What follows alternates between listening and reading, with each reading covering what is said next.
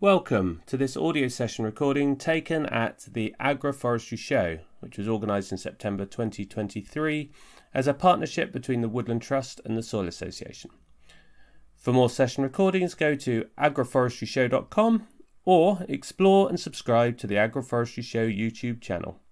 Enjoy! Good afternoon, everyone.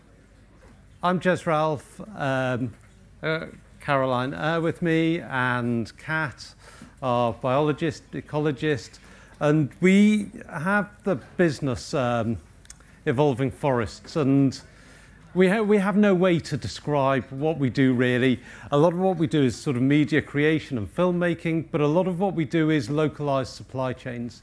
And so we work in this sort of grey area where people want to use timber more locally. You know, very extreme examples from their own farm woodlands in their own construction projects. Some of that is also can be for very big multi-billion-pound developments in London, and everything in between that. And that's given us over the last probably 10 years quite a big insight into how you can use non-traditional timbers within the timber markets. And so for the next hour, we're not really concerned with how to grow great Sitka spruce, aren't particularly interested. And we're not concerned with big forestry per se. What we're concerned about is whether it's actually possible to derive timber from agroforestry systems and small woodlands. And if anyone wants to go out and get an ice cream now, we think it's very possible, and we have some case studies we'll show you about that. But we'd also like to hear from your experience as well. And I know there's quite a lot of cynicism about this, but hopefully what we can do is demonstrate some of the techniques that we've seen that make that possible. So what we're going to do is we're going to look a little bit at what we're trying to achieve when we're talking about growing timber and growing for timber.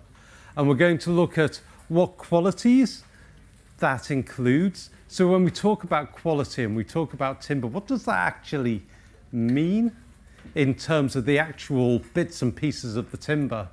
And then we're going to talk a bit about how that might happen, a little bit about regulations and about tree health and about timber movements, and a little bit about what the dynamics of that supply chain are.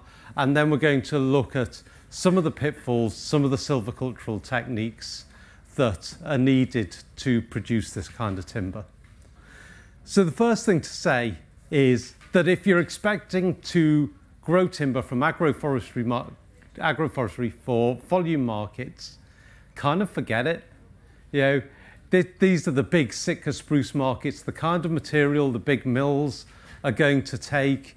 You're not really going to get that from small-scale systems, and it's, to our mind, a bit crazy to try and aim at that. If you want to produce pallet wood, go ahead and produce pallet wood, but you're probably not going to do it from individual trees from small-scale systems.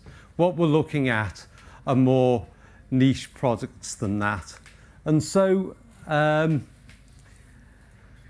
looking at niche markets, but whilst I said we're not looking at volume markets, niche markets are potentially quite big as well, and often bigger than we think. And to put it into context, as a sort of random example, if you were to make a chopping board 30 by 20 centimetres by 2.5 centimetres thick for every household in the UK, that's about 62,000 cubic metres of timber that you need to do that. These aren't small markets. If you think about if you were to floor your house in oak or sweet chestnut, and every house in the village or every house in the development, suddenly these things that the big producers call niche markets actually aren't quite so niche anymore. And they're far more adaptable to different qualities of timber. You don't necessarily need to be running the same quality timber through very large mills. And so things like flooring and cladding often need less processing than other types of timber. Things like furniture are interesting because you don't necessarily need huge straight logs of very good quality. You know, Churleg, you only need that much straight timber. And if you can get that much straight timber out of a log, and it's a good log, then why not use that? And this is the sort of area we work in, and the sort of area we find increasingly we can make work financially. And then finally, in this slide, is there's the whole niche market thing, and there's the whole local market thing. And we probably work in a very specific place where people ask us about localness, but it does seem to be something that's gaining ground, even over certification and sustainability. People want to know that their products are locally derived. Not in every circumstances, you know, a 2,000 house development probably doesn't care that much, but a 12 house rural development, they actually might care. And then at the other end of the scale, we've worked with Lend-Lease, which we'll look at later, on a £4 billion development, and they care as well. They want to use as much local material locally as possible. And so even if the timber you have isn't of superb quality or going to produce volume, localness and niche markets can help provide a market for that. But I think there's some things to think about right at the start. And there's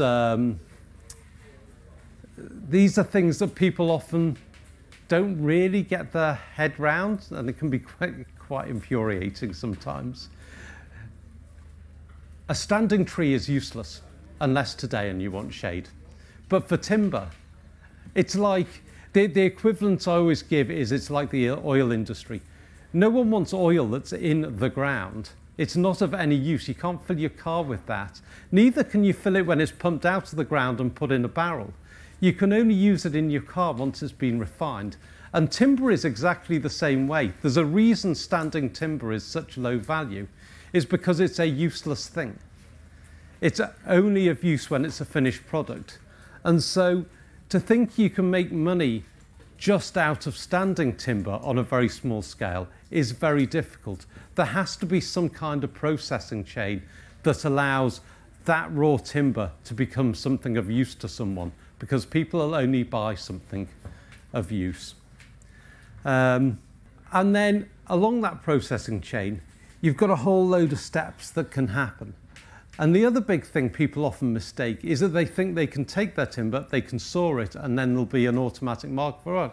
I've got great oak here, I've sawn it up into planks, why does no one want to buy it? Well, because putting an unseasoned plank in your house just means it warps and cracks. You know, for a lot of these markets, people want seasoned timber. People want timber that's not just the right quality in the timber itself, but has been processed in the right way. So the further you can vertically integrate, the further down the chain you can get, not necessarily on your farm or your holding, but locally within a small-scale supply chain of small-scale sawmillers and kilners, the better it is. And then, of course, there's the whole issue of volume. And this is something we've quite naively learned the hard way, of course, is that you go and do an assessment and you tell a client there's 30 cubic metres of standing oak that they've got in their hedgerows. Oh yeah, fantastic.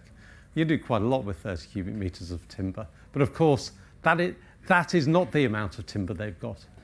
Once you've squared it off and you've sawn it up and you've taken all the sapwood off, what you've got is probably, and you've planed it down, what you've got is probably 50% of that.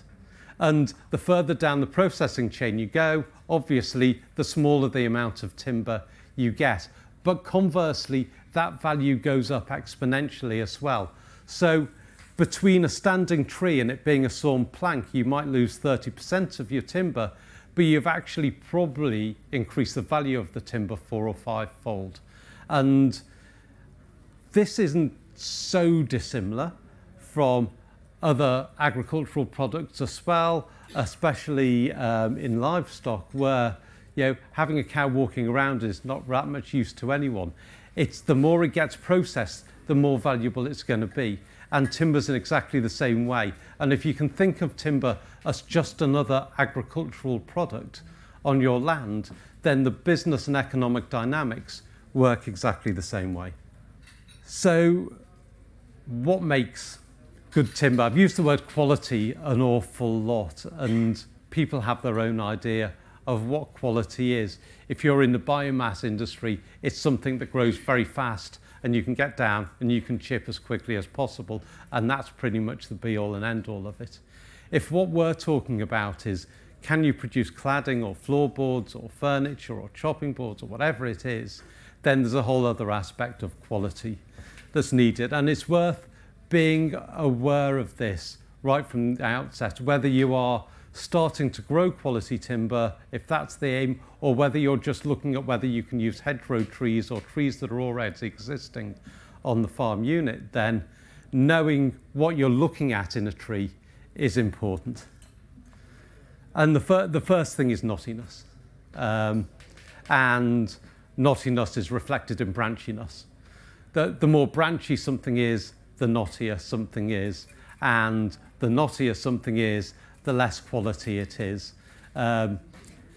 Flooring that's full of knots, especially dead knots, people don't like. Same with cladding, it can cause all sorts of issues. If you're going to use it structurally, say in glue lamination, then all those knots will be cut out, and then all the timber will be glued back together. And the more cutting out you have to do, the more expensive it is to do it, and the less someone's going to pay for that timber.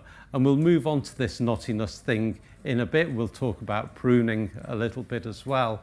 And it's worth being aware that many people misunderstand this very geeky, little important thing, that all knots go through to the very centre of the tree. They don't just start appearing at one place. If there's a knot there, it goes all the way through. And you don't need to have completely clean timber, although that's very nice. But once it gets too knotty, it becomes really problematic. And if you can judge whether something's going to have a value or not based on its branchiness, then you're in a much better position to assess that timber. And we'll look at an example of that later. Second thing is grain angle. And again, this is something a lot of the time you can only see when you start breaking into the tree, but it's critically important to know about the grain angle of the wood. And most of you, any of you that have open grown trees, will probably be able to see the twist of a tree in the bark of the tree. And that twist relates to what we call grain angle. And this is, this here is quite an extreme implication of a problem of grain angle, with a baseball breaking because the grain has gone right the way through it. But that could happen on a structural beam, it could happen on a piece of flooring, it could happen in any product. And if you know that there's a tree with an extreme twist in it, like this one, then it might be worth just saying, you can just put that aside. Let's just forget about that. We're not really going to get much timber out of that. Let's just concentrate on other stuff as well. The next thing is I've clubbed together speed of growth, height and diameter. I know there's some foresters in this room and some very good foresters. There's a lot of people that have been involved in volume forestry where the yield class, how fast it grows, is the be-all and end-all. If you don't understand yield class, you're in a very lucky place. Don't even bother. All right? How fast it grows for what we're talking about doesn't really matter. Knottiness matters, and grain angle matters, and density, and all sorts of other things matter. Speed of growth just doesn't.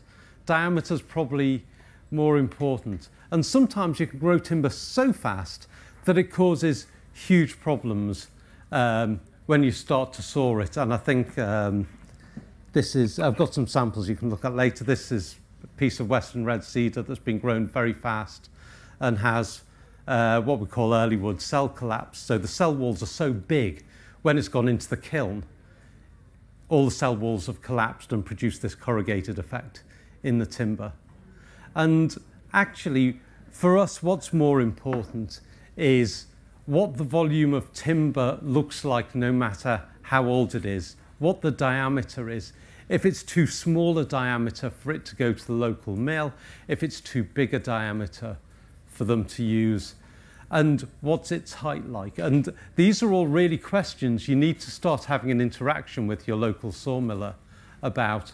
So we are lucky we have a range of sawmillers we use, and if we moan at them enough, they'll saw timber down to 15 centimetres and timber up to a couple of metres diameter.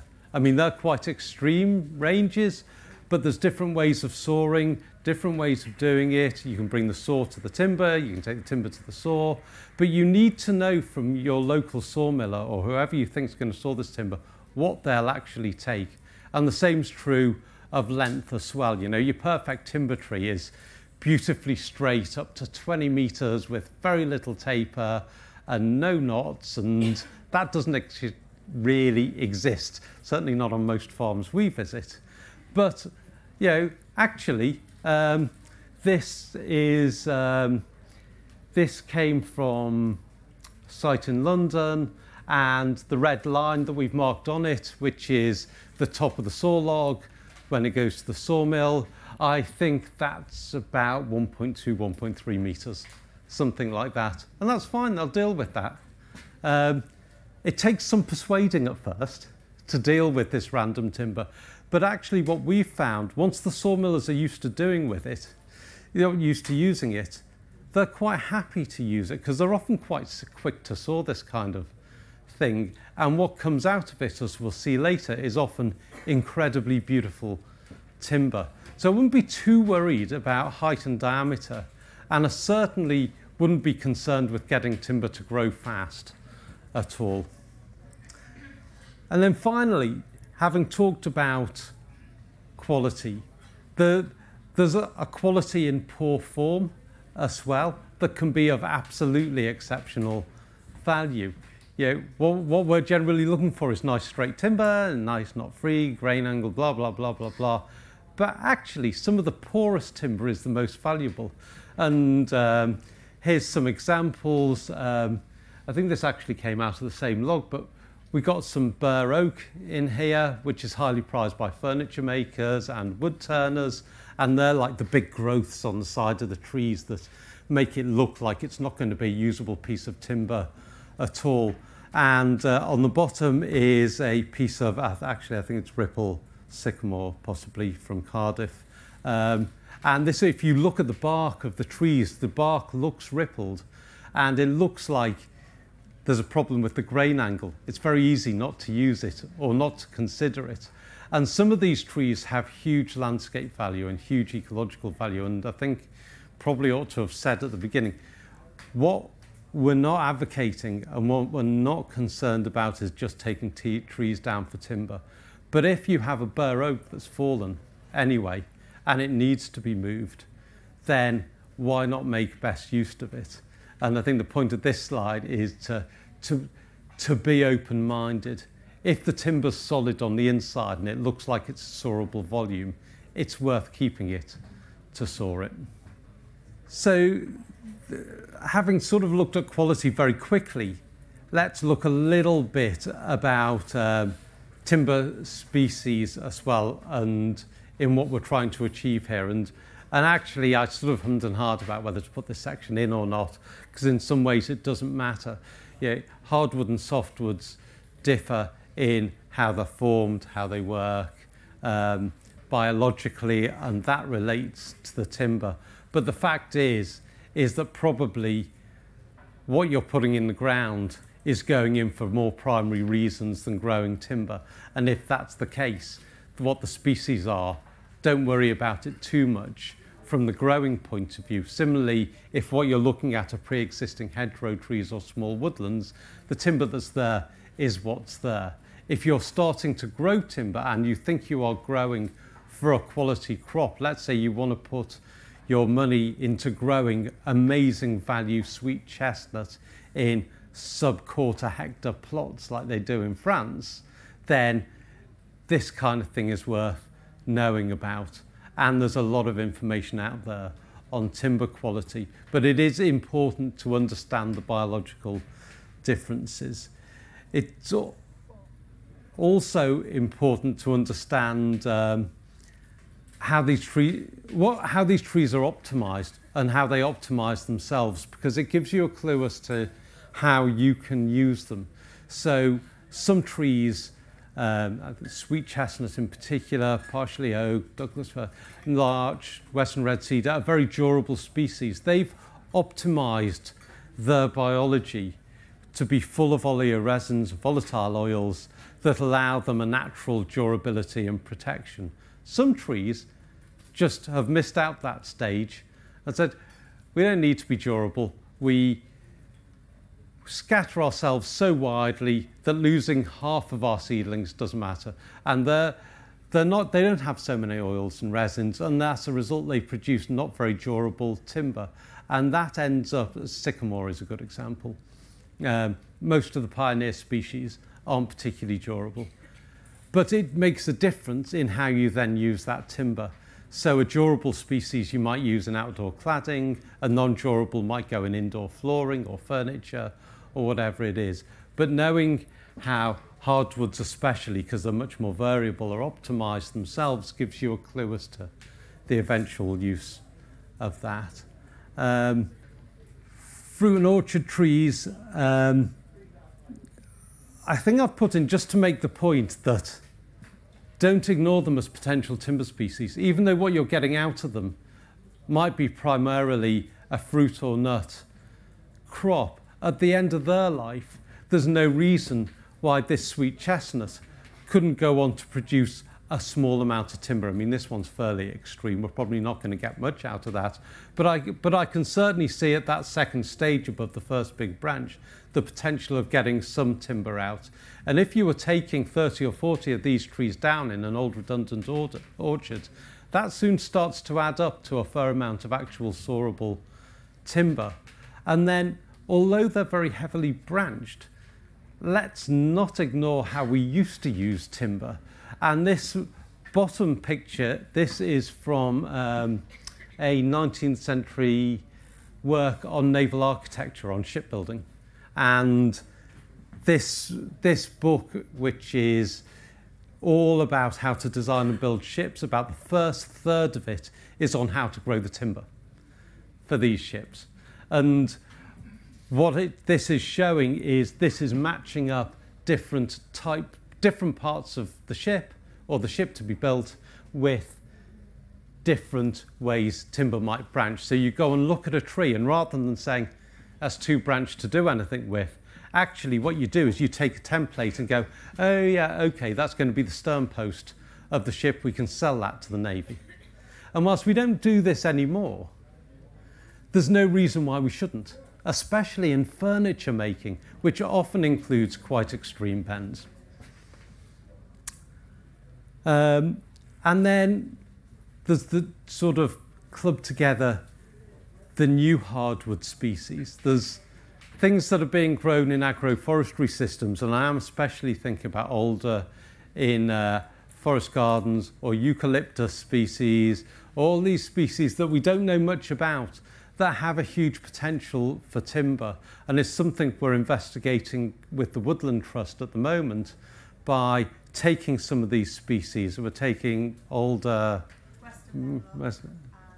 beech, and investigating how they can be used in building regulation compliant window frames, floors, structural beams, this kind of thing. And they potentially have great potential. It's just that we don't know that much about them. And as the years go on, we'll start to know more and more about them.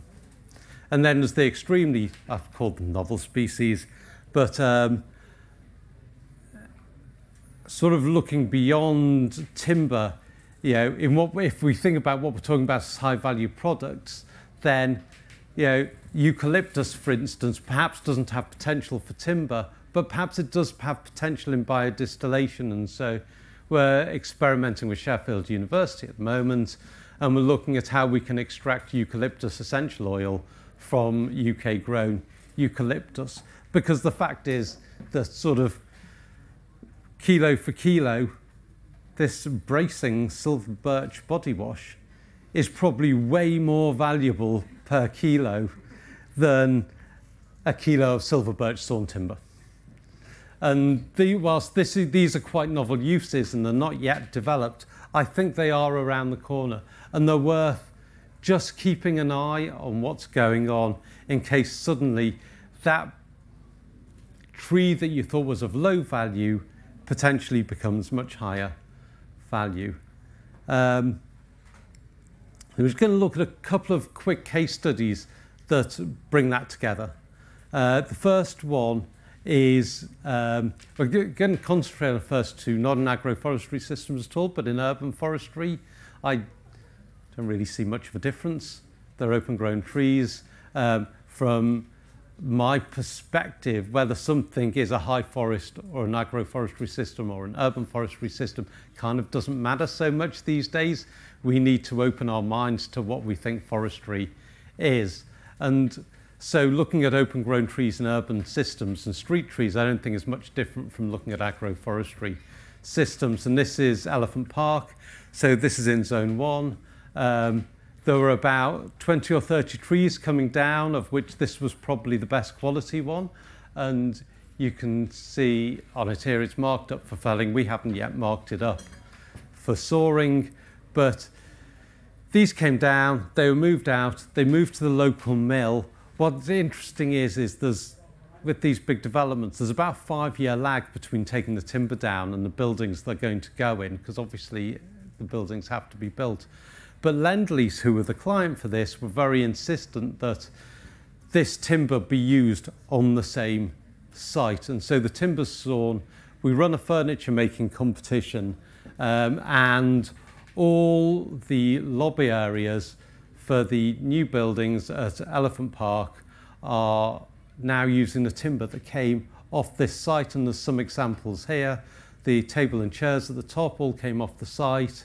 On the bottom picture, all of the bookshelves and the cladding above the bookshelves, internal cladding, that is all timber that came from these pretty poor open-grown trees. And this tree is no different from what you'll find in a hedgerow or a field or in so many other places in rural areas.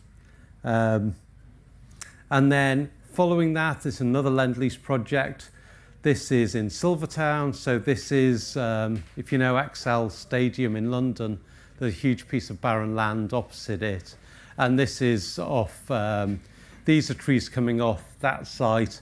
And again, you can see the trees are no different from anything you'd find in potential agroforestry systems or rural small woodlands. And this is just to demonstrate how we start to go about the process of making timber from them. So it's not like a forestry system where you might generically look at a whole stand. We look on a tree by tree basis. And so here we've marked up 2 phases of timber quality. The red box is the primary quality material. The green boxes are, it should go to the sawmill. The sawmiller might laugh at us and throw it away, but let's send it there anyway. And everything's graded like that. And the harvesting contractors get these pictures, and we mark on where we can where the lines are for these, and then they cut to our specification, stack it to green, red, and then it goes off to the sawmill like that. And this is the end result of Silvertown, to give you some idea of the type of quantities we're getting. So this is our 44 trees, of which this was the best of the lot. We're getting 500 board meters of material out of that. So that is probably enough to do, they'll probably get 4 or 5 flats worth of flooring, for instance, out of this, but actually it'll be used a lot more than that.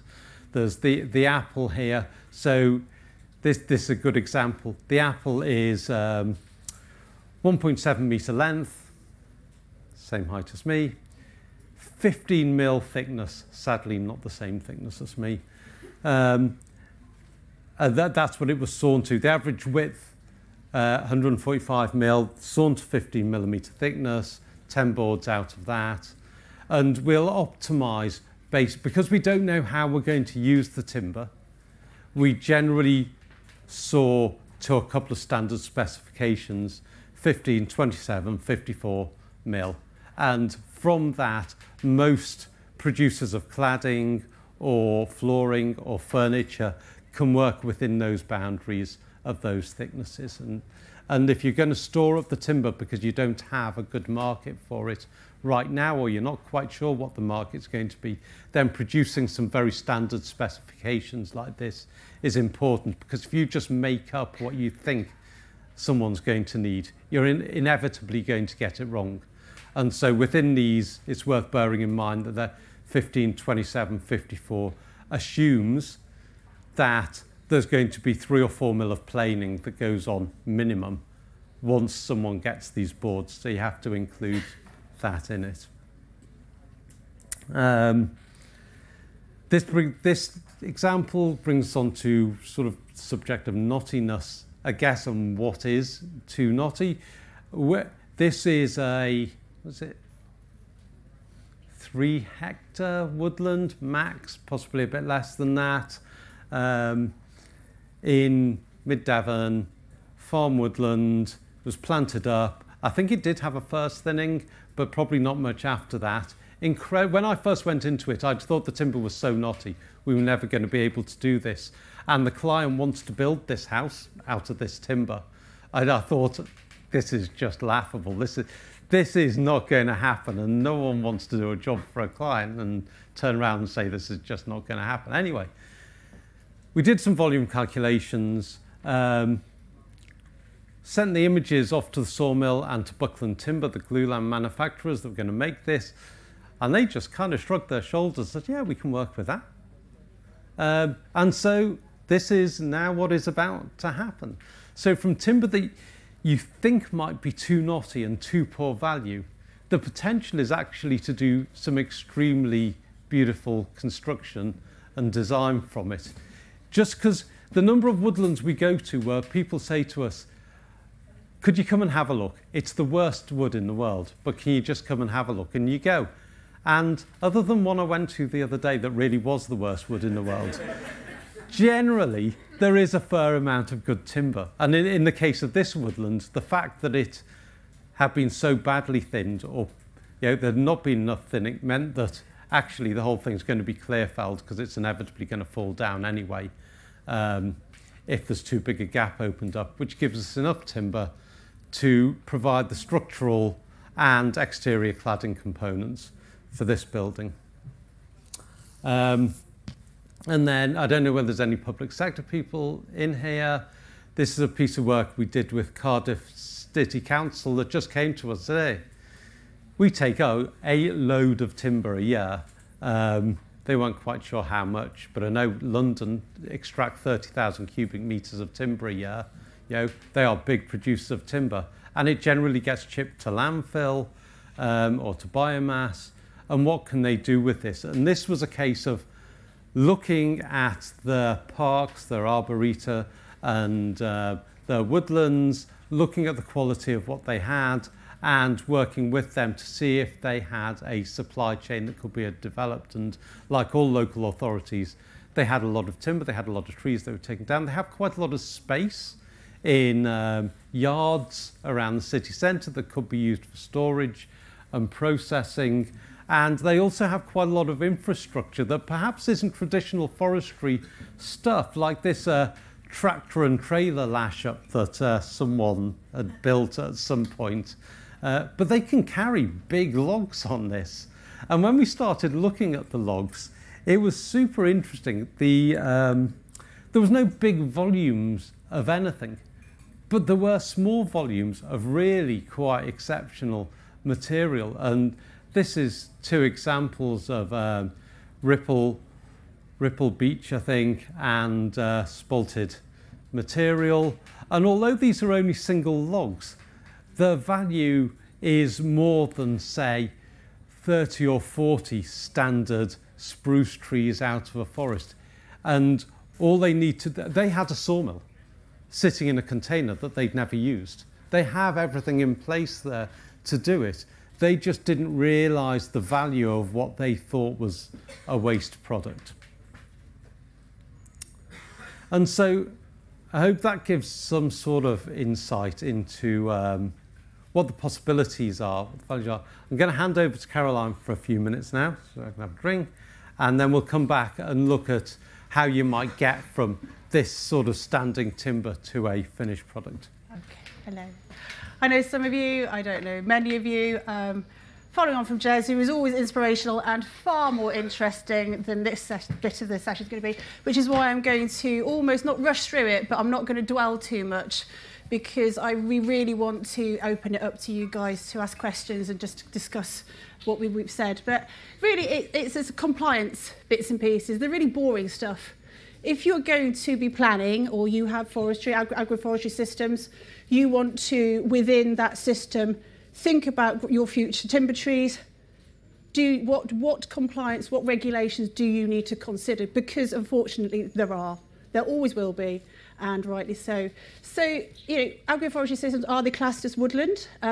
James is sat in the middle, about there, who he's sort of a bit of an expert on agroforestry for the Forestry Commission. But you know, the definition, I think, in a National Forestry Inventory, what is the definition of woodland, James? Greater than half a hectare in size, wider than 20 metres in width, trees capable of reaching 5 metres in height or above, and those trees having a canopy cover of 20% or over. Well done, thank you very much. So, you know, I think when you're planning, you have to work out, is your agroforestry system going to become a woodland? What's that going to be? Would you perhaps need to look at have a woodland management plan? So woodland management plan is something you can get grant aided for, certainly in England. Forestry Commission have the templates, and it's a way of you planning what your future prescriptions for your woodland, your system, are going to be. And it's a very useful thing to have, not just because you can get a grant for it, but also because it opens up different markets as well. So the biomass market, you need to have a woodland management plan to access certain biomass markets, and also for certification as well, which we'll come on to. And then, of course, there's a UK forestry standard as well. I don't know how many few other lectures you've been to today about, or whether any of them covered compliance and standards, etc. As in agriculture, we also have standards within forestry, and it is a gold-plated standard, the UK forestry standard, UK-wide, and it basically sets out within the 9 guidelines that go with it, or 10, what the best practice for forestry is, and that is recognised UK and internationally, actually, through the certification bodies.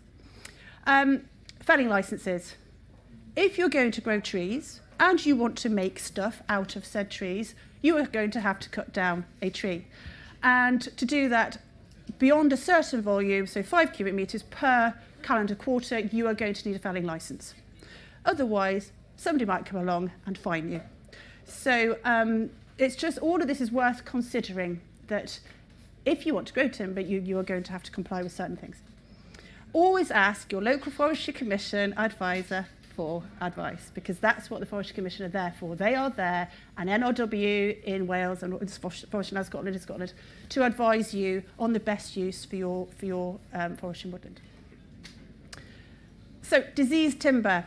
Again, perhaps something that you haven't been talked at or talked about today, but it is a real thing, the same as you have animal health and a really, really good sort of animal health regulations in the agricultural industry. We also have plant health and plant health inspectorate.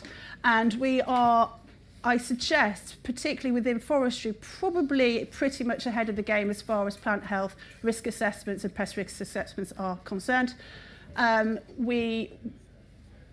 There are increasing numbers of tree-related pests, so whether that be pathogen, spore-based, insect, or even the grey squirrel and deer, which are equally pests within a forestry system, which needs addressing.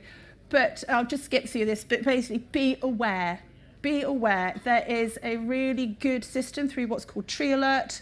If you see something within your trees that you think, ooh, that's not right, or it's looking a little bit sick, go to Tree Alert, or have a look at what's called the Plant Health Risk Register. It's a UK risk register, and it will tell you everything that's here now and what is expected, because there are some real nasties that are in Europe now that could have a major effect on our tree species. And again, Forestry Commission tree health pages, absolute wealth of information to go and have a look at. Certification. Do I discuss certification? Where's Andy Grundy? He's sat somewhere at the back. What is certification? I mean, Jez mentioned earlier, I don't think I'm going to dwell on this by any means. I think it's more about localness, really. Does the market demand a certified product? Some markets do, other markets don't. We have what's called FSC, Forest Stewardship Council, PEFC, Pan-European, something or other, but we also have what's called Grown in Britain as well. Grown in Britain is a provenance standard, a bit like your red tractor within the agricultural industry, but it says that this tree, this product, has been grown in Britain or come from a tree that's grown in Britain. So yeah, buy British. It's the same concept as you have in farming, really. And I think all the research that you read, I mean, the Landworth Alliance did a really good paper actually on what do you need to do before you start planting. If you were going to plant a field of, I don't know, carrots or potatoes or whatever, you know, you need to look at what soils you've got. You need to look at whether what you want to plant is going to grow there, and what you need to do to make sure that that crop establishes and it continues to grow and it continues to thrive and yield, etc., etc. So consider the species against what objectives you have. You know, look at the markets, look at future markets. Markets within forestry don't change that much, to be fair. You know, look at good quality genetic planting stock. Consider your biosecurity, if I've said before. Where you're going to source your trees from. You probably heard this today again about Plant Healthy, which is now a standard where all trees bought from nurseries that are going to go into publicly funded grant schemes have got to be Plant Healthy. So that is a biosecurity standard which nurseries are audited against to make sure that we have got healthy planting stock. And this is quite an interesting one. So the original objectives, your granddad or your dad or whomever who planted the trees in the first place, they had timber in mind. You might not have timber in mind, but it's just worth going back to those original plans and just seeing what their objectives were. And unless, is there access? So many woodlands planted, with or without grant, absolutely no access whatsoever to get to it. Expensive job to put in later, but always consider how you're going to get into that crop so you can get timber out of it. Pretty simple to consider. What do you need to do if you're going to manage for timber? So management of small woodland, individual trees require different management approaches. Jez has gone over much of this actually. So growing timber is either silvicultural decision or an incidental benefit. Knowing which you are aiming for will create management efficiencies. Always look for what's going to eat them. Squirrel, deer, rabbits, voles, insects, all of these will eventually, without exception, impact on the quality of your timber, without exception, particularly grey squirrels. This is just science. It's not rocket science, but it isn't as simple as just stuffing a tree in the ground, which is what we're saying really. Look at good establishment. You know, I see you've got several nurseries out here. You've got the tube guys here. You've got, you know, go and speak to them, which you probably have already. They're the experts in what and how you can establish good quality trees. Actually, I'm going to bring you back for pruning, mister, because this is your thing. Pruning is everything. The end. Okay? You can do it good, you do it bad, you do it indifferently, but if you don't do it, you get knotty trees, and no one likes knotty trees. And that's almost the end of it. You cannot, well, you can do too much, you can kill the tree, but for a lot of people, a lot of agroforestry systems especially, pruning will be a natural part of your tree care, because in quite a lot of systems, just the act of needing to be able to get a vehicle or a person under the tree canopy means at some point you'll be pruning it to a certain height. And that certain height will give you that length of timber. Yeah, remember, we don't need huge, great lengths of timber, although that's nice. Even if it's just 1.5 or 2 meters, that's plenty. And a lot of you will be pruning to that height anyway. Similarly on hedgerows or roadside trees, often they're naturally pruned up to a certain height. by you, by someone else, by the passing bus, whatever it is. But what you're trying to get is that knot-free timber, and also encourage a form of growth and reduce potential twists in grain angle. There's an awful lot that can be achieved by pruning better. And it's it doesn't necessarily have to be a strict and rigid task. I know plenty of people that go out for a walk in their woods or through their farm of an evening with the dogs, and in a rather dramatic looking way take a pruning saw with them, because it does look like you're going on some kind of hunt. But they will just go round and they will prune as and when they see branches that could do with coming off, or they think canopy could do with lifting a bit, and they'll do it on a completely ad hoc basis without worrying too much about what time of year it is, how much they're taking off, how much canopy they're leaving. There is an awful lot of science into it, but some is better than nothing. And without doing it, just don't expect great results from your trees. So the final slide is, I suppose, a few things to bear in mind. The first is, especially if we're talking about trees that are existing in your woodland, in a small woodland, in a hedgerow, in an agroforestry system, whilst they're sitting there growing, they're putting on biomass.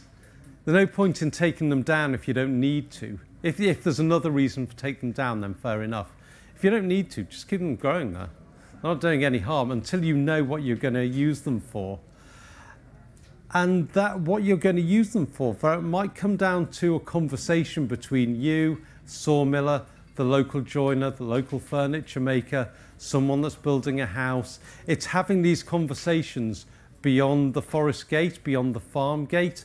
And I think it's something people naturally do when they're diversifying their crops or their farm buildings. They talk to people. It's about demand. It's understanding what the demand is so you can supply the right product. And that's no different to any other product that you're growing. Know roughly where it's going to go, and that'll give you a better chance of making money out of it. And then once you do know you have trees coming down, once you know roughly what they're going to be for, they might be going into stock for you to sell on later at, say, a core set of thicknesses that you're going to saw it at. Even more so than traditional forestry, instructing contractors well is absolutely vital, because people are so unused to taking down individual trees or lines of trees that are going to be sawn that it's like a craft that's been lost. And it's very important. For instance, you can't afford to have 10% of trees shatter when they're felled, because they could be your best oak. You know, they've got to be felled right. They've got to be sawn right. We've been onto so many sites where we've provided images like this for every single tree to the contractor and said, that red box, that's the length of log we need from this tree, right? That's what we want. And then you get there and they've sawn it in half. I said, well, you've still got the whole length, haven't you? It's just now in two parts. Like, yeah, but it's not actually that useful anymore, is it? Go on, take it away for firewood, which is probably what they wanted to do with it in the first place. But it's about stacking it as well, especially if it's going to be stacked on muddy, stony ground, or even on concrete, that it's on bearers, if you don't think it's going to be taken away quickly. It's about instructing the people that deliver the sawn timber back, if it's coming back, about where it's got to go, how it's going to be stored. It's got to have space, it's got to have air around it. You know, once these mistakes are made, then essentially what you end up with, no matter what your intentions, is just firewood. And you can lose what potentially is a very valuable crop of, say, bare oak that could be worth upwards of £1,000 a cubic metre, as something that's worth £50 or £60 a cubic metre, just from it being cut or processed wrong, or that you haven't identified in advance what the potential of that piece of timber is. And then finally, well, we've covered this. Make sure it's accessible. You wouldn't harvest an agricultural crop and put it somewhere no one else can get at it. So why would you do that for timber? And so many places, it deserves the space of its value, if you like. Timber needs a fair amount of space to store it well. And especially if you're storing it for a while to season it, it needs space around it to get air through it, to dry properly and cleanly, not be attacked by insects. And although this final slide might feel a bit nitpicky, these are critical factors that'll help you get from a standing tree to an actual valuable product. And this very final slide is just some of the products we've taken from the urban forestry work that we do. If people want to discuss the ins and outs of supply chain, putting supply chains in place in more detail, or the economics of it, or the potential income streams, then best thing to do is to give us a call and we can discuss it on a one-to-one basis.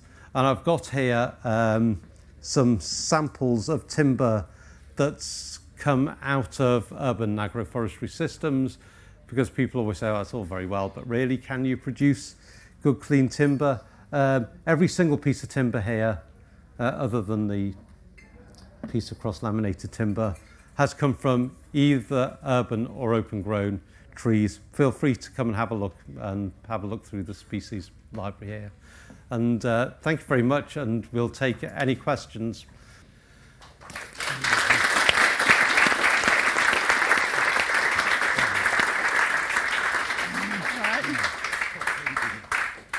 Are there any questions? Ah, yes.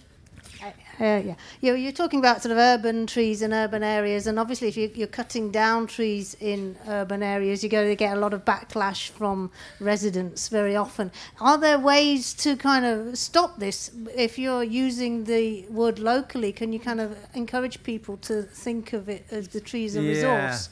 I mean, it's not just urban areas. This happens in rural areas as well. People don't like trees being taken down, quite rightly. We have, in the business, quite a strong ethical stance on this. And when people approach us to do this kind of work, our first thing is to assess whether we think the trees need to come down properly, so that we're clear in our own mind. And then sometimes we take quite a cowardly approach of saying, when you've taken the timber down, come and give us a call back and we'll come and do something with it for you. But a lot of the time, so Lend-Lease, for instance, is a good example, because they are a multi-billion-pound global development company. And the reason they got us in initially was because people were chaining themselves to trees at Elephant Park. And they now bring us in on every project because they see the value in it, and they can link to the community so well. So whilst I showed that picture of those red boxes and those green boxes, there's another set of timber that go from those trees that goes purely to community use, and every project has that. So it might go to schools, it might be some of the poorer sawn timber that goes to technology classes, it might go for insect hotels, or it might go for habitat restoration on the site, or it might go to schools or community groups. But there's always a community benefit within that. And we've not had any huge backlash yet when you start explaining the story. I would say also it's a good community stakeholder engagement also goes at the planting stage as well. Bring your neighbours, bring your community in to the scheme, and explain the benefits, because you'd be surprised a lot of people, if done properly and with best practice, you'd be surprised that people do see the benefit of trees. Absolutely. Hi, could you say a little bit more about drying the timber and that stage of it, and what processes you use there? Yeah, dark art. So, yeah, we give it to someone else to do. So generally what we do is the timber will be sawn to those dimensions that take into account a certain amount of shrinkage, a certain amount of planing, and it will be dried for as long as possible and then finished in the kiln. So it'll always go through the kilning process because modern houses are so dry. You just can't get down to the ambient moisture content you need. Without a lot of extra planning and a lot of extra work, the timber's going to have to sit in that humidity that it's going to end up in for quite a long time to season properly. And putting it through the kiln, I know there's a very traditional view that kiln-dried timber isn't the same as air-dried timber. We just don't notice any difference whatsoever, and quite often we'll kiln-dry straight from green. And other than the fact that it feels quite energy-intensive, slightly arrogant process when you don't need to, if it needs to be done, we'll do that as well. But we always use people whose expertise is in kiln drying because it really is an art to do, and every species will dry slightly differently, and being able to look at the sawn timber and being able to pack it right is important. Is that sort of facility something that is available in lots of parts of the country? It sounds quite specialised. Yeah. Yeah. Southwest is quite special. Some areas are better than others. No. There's more in the southwest, I think, than other areas. There's a dramatic lack of kilning facilities in the whole country, given how much kiln-dried timber is needed and that we use. And that's in both softwood and hardwood drying. And it's concentrated on sort of 2 or 3 bigger sites. It feels quite precarious. I'm going to show my ignorance here because I was going to ask maybe the same question, but I don't know if it's the same question because I don't know the difference between seasoning and drying, or whether they're the same. But my question really was then, where and at what point do you season in relation to the cutting, and how long does that process take? And now, how does it relate to drying? So, yeah, sort of interchangeable, I guess. I suppose seasoning is quite often used in the context of air drying. So typically what you do, you take the tree down and then we'd saw it, and then we'd stack it with gaps in it. It has sticks through, what's called sticks through it, to provide air to go through all the gaps. And it sits there and seasons, and there's a sort of loose convention of 1 inch a year to air dry material, and I'm not quite sure that's so true because so many timbers are so variable. But buying a £20 moisture meter from Axminster or wherever pays huge dividends in that. But that's just letting it rest down and dry, and then if you want, you can put it into a mechanised kiln to just increase the rate of that process. And the reason we saw it before seasoning is because there comes a point where you will just not drive out the moisture. You know, big oak beams probably never lose it probably takes decades to lose their internal moisture. And other than cutting them in half to find out, you won't know, which kind of negates the point of sort of having those big beams. So we're generally drying these planks and kilning the planks, but beam material, it can sort of sit there for as long as you like, but you've got to have an appreciation that it's probably not going to dry in the middle for years and years. Yeah. Hi. Is there any species that you found in the urban situation that are performing well, like in terms of form, that you might warrant like growing out in an agroforestry system? Mm-hmm. Good question. Yeah.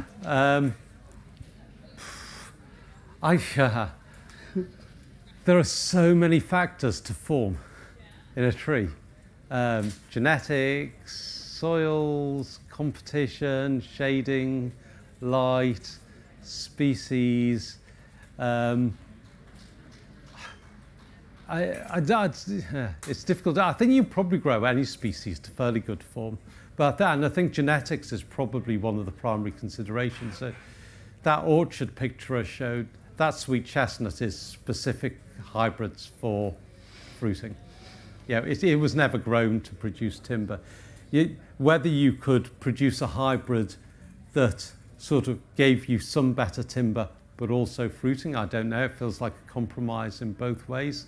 I think perhaps the better way of looking at it is not can you find species with good form, but I suppose there's two parts of this. One is looking at what is the timber on your farm or in your system or urban system at the moment, and can you use it? There's nothing that's there, there's nothing you can do about that. Whatever its form is, whatever its species is, it's there.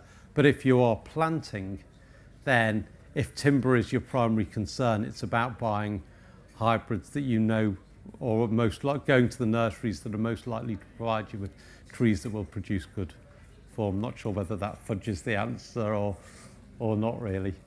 And I should also, talking about seasoning before, if people want to know more about how this process works from this tree to a finished piece, there's plenty of places to look, but Kelly's here. She'd tell us the Woodland to Workshop course that Woodland Heritage runs is a 3-day, much more detailed introduction to what I've just given you that will give you all the grounding you need to actually take a tree and actually produce timber rather than listening to me and Caroline blathering on for an hour. I don't know when, is there a spring course? Yes, keep an eye on the Woodland Heritage site. And that's Woodland Heritage. Yes. Hi. Hi. Hello. So I come across quite a lot of beautiful big trees at work. Client, for a reason or another, the tree needs to go. Solution one, firewood. Sometimes I see amazing timber and I say, we cannot do that, we need to plank it, right? And they're like, I don't want planks. So it's on my, and I say, okay, I'm gonna embed, and then the problem suddenly multiplies, as you know, is how do you move these logs? How do you plank them? How do you take them to the kiln? So I keep on banging my head against the problem, and I've been doing it, and it seems to be a bit of a economical suicidal, but I'm still looking for a DIY kiln portable that I can have on site or nearby. I don't want to take timbers to London to get kiln or to Baston timbers. It's all very far away, and that is what makes the cost go off the roof. They may as well buy French oak than plank their own oak. And this is what I keep on finding, that the numbers don't work out for the clients. So where is the first piece of tool? A part of the emotional value. They got the emotional value with that timber, but how can we get close to make it viable? Anything is to do with moving the timber and kiln dry it within cost. So don't know if that is a question. So six or 8 months ago, we had exactly the same conversation with Grown in Britain and the National Trust, and the properties on the National Trust that were almost word for word said what you said. How do we do? It's all very well saying you can do it, but how do we do it? So what we've been working with them and looking at how that's possible, and there's some properties within the National Trust that are already doing it, and they're using low-cost portable mills generally, and none of them are kilning, but there are low-cost kilning type operations that people have used. So there used to be a guy called Tino Rawnsley in Cornwall that used solar kilning very effectively. You could repurpose refrigerated containers. They're not ideal solutions, I have to tell you, but they are a solution to do that. But the other way of looking at it might be to not do it on your own, which is where we're starting to look now. And actually, if you've got a farm or a property or an estate or a town or whatever it is, you probably don't have enough timber in your agroforestry or open-grown systems to warrant big capital investments. But as a hub of organisations, you potentially do. So if you and your neighbouring farms all have small amounts of timber, can you create a hub that allows you to create an economy of scale? And it's certainly a model that's been used successfully in the States. Admittedly, a small woodland in the States is about the same size as our biggest forest, but we feel that the technology is there to get around that problem now, and this is where this work with the National Trust is going at the moment, to look at the potential of these hub models. So But the answer, sadly, is if you can wait 6 months, there might be a better answer. If you keep an eye on our website, then there'll be updates. evolvingforests.com. I mean, we have a sort of intellectual sort of knowledge gathered over the years. Jez and I this is what we used to do. We used to grant aid small businesses, albeit in Devon and Cornwall, to do exactly this, sort of invest in supply chains and how we vertically integrate supply chains. It was, but yeah, so we have that quite old now, but we have that experience and we're sort of updating that. That's what our next project will be. So. Yeah. But if you want to discuss it, if you want to get in touch, I could talk to you endlessly about small scale equipment until you're so bored. Thank you. So it's really good presentation. Cheers. High value timber in agroforestry is literally the headline of what I'm trying to achieve in my role with the Commission, because there's a massive scope for it. Yep. It's really good to hear you recognise that in the southwest you are blessed with a really quite wide-ranging small-scale forestry practices and skills and contractors and facilities. My question really is, what do you think we need across the whole of the country? And then the caveat is, how best to do it? Oh. Ooh. To make everything that you've demonstrated here work. Innovative thinkers is one, I would say. Innovative thinkers. Take a risk. For those of you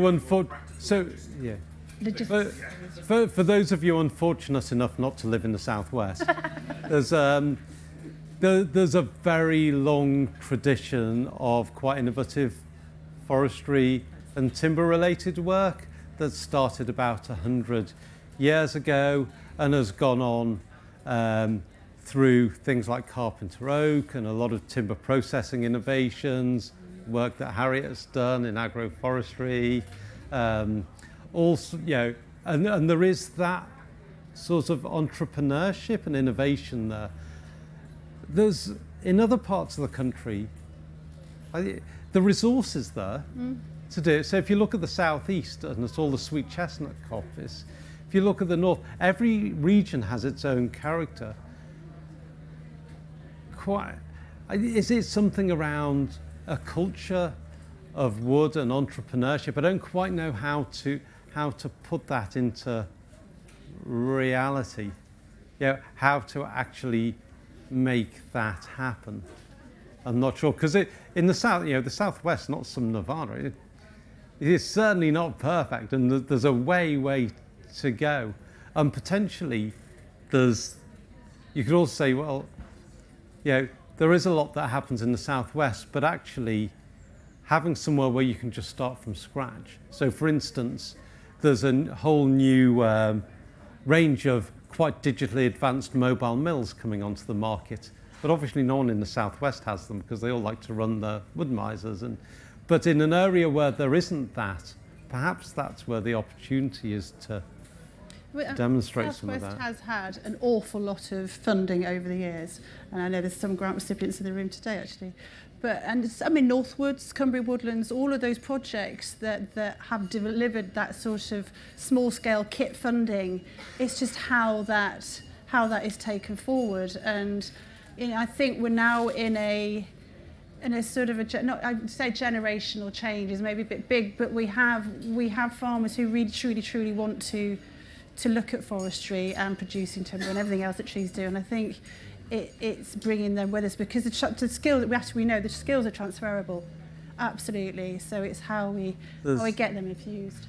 There's one thing they do in the States that I would really like to see here, and that's revenue funding. So the lady that was asking about seasoning, could you fund people not necessarily to have the capital kit, but that would be useful, but to actually take timber and saw it and keep it and build up stock. Because one of the big problems with small-scale enterprises is stock holding and having stock to meet demand. And revenue funding could really answer that by allowing people to build up a stock level or revenue loans. Which means that DEFRA have got to take a risk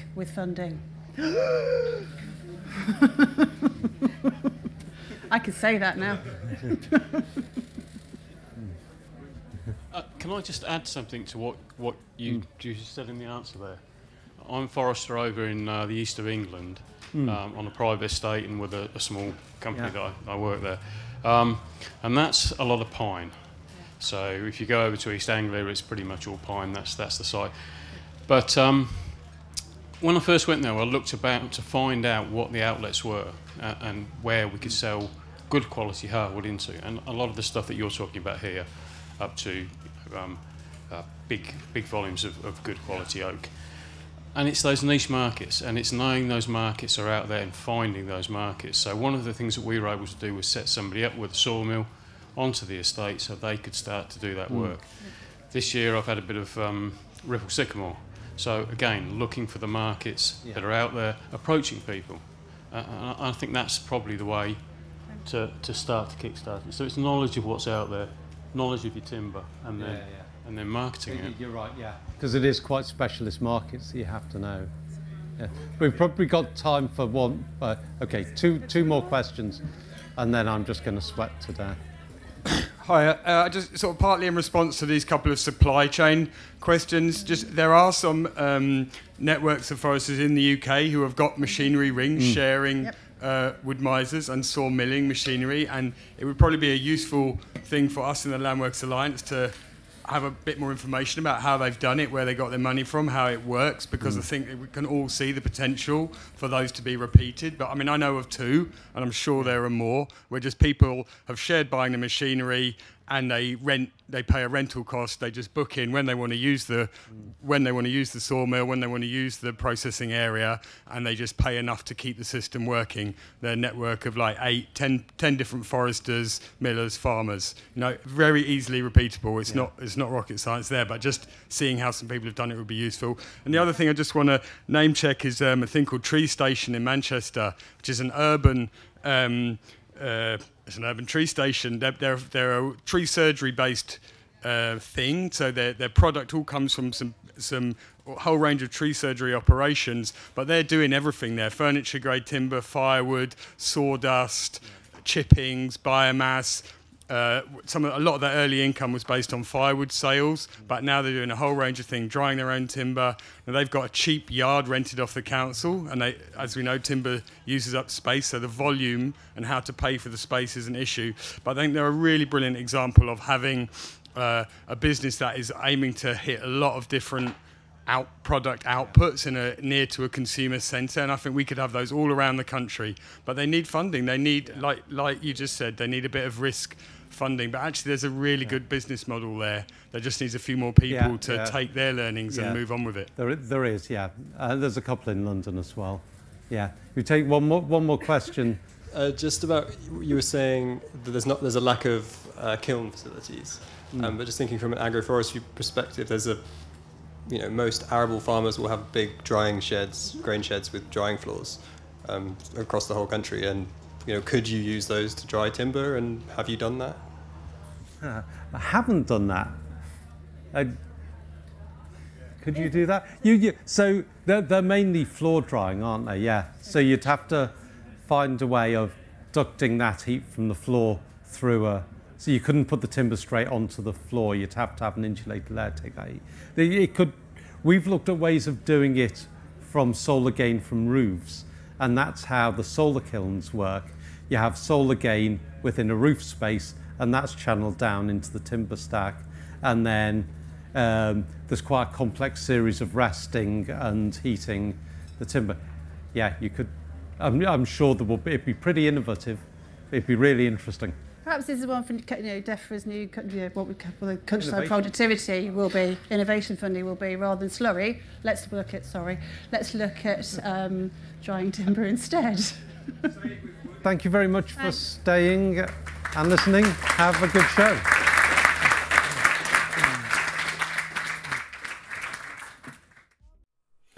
Thank you for listening. We'd like to thank our lead sponsor, Sainsbury's, and our other major sponsors, Farmers Weekly Transition, Forestry Commission, and Tilhill, and all the attendees for making this show such an overwhelming success. To get advice and support for your agroforestry project, Either visit woodlandtrust.org.uk/plant or soilassociation.org/agroforestry.